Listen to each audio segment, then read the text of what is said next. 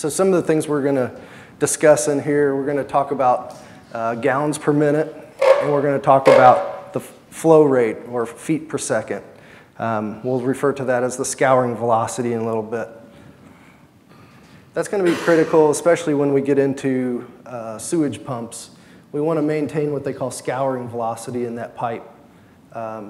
If we don't maintain scouring velocity, basically what's going to happen is solids are going to start settling out in that piping system.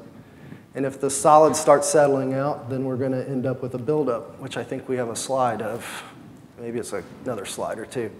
So anyway, for a sewage application, we have typically always said 2 feet per second is kind of the minimum scouring velocity that we want to hit to make sure the pipe stays clear.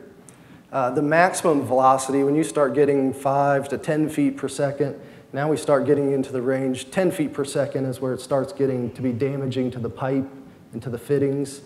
You know, the faster you're flowing that water through the pipe, if you can imagine, just like the Grand Canyon, you're going to start getting erosion. So if we start flowing it really fast, we're going to start wearing away at the pipe.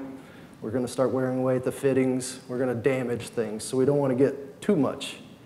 So minimum in 2-inch pipe is 21 gallons per minute. And like I said, that's 2 feet per second. In today's times, we even go a little higher than that. Sometimes we'll go 2.5 or 3 feet per second, just because we have low flush toilets. We have less water and the same amount of solids typically. So we're getting lesser and lesser water as we are trying to be more, or conserve more water.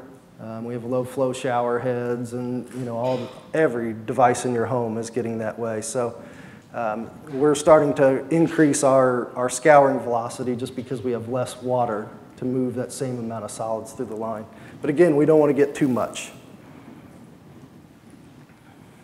Here, we were talking about the scouring velocity. If we don't maintain scouring velocity, this is an example of what can happen.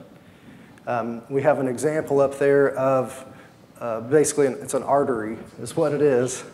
But you get the same kind of buildup, like you can imagine, like plaque in your arteries. Same thing can happen in a piping system.